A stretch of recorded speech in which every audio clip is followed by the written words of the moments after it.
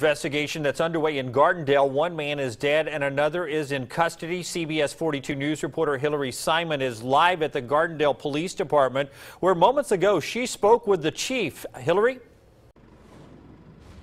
Yeah, that's right, Jim. Now, the chief did tell me that this is a domestic situation, but besides that, there's very little information they're releasing right now. He said they're not going to do that until this investigation is over.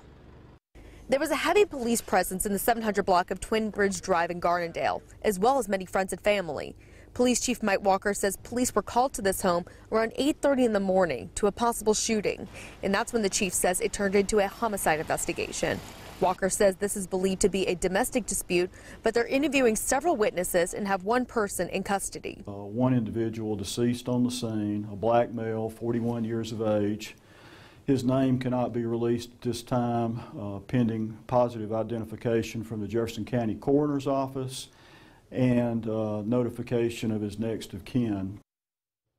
Well, a big the chief wanted to stress is there is no threat to the public safety, but this investigation is still ongoing. Meanwhile, while Hillary was there outside, a family member approached her.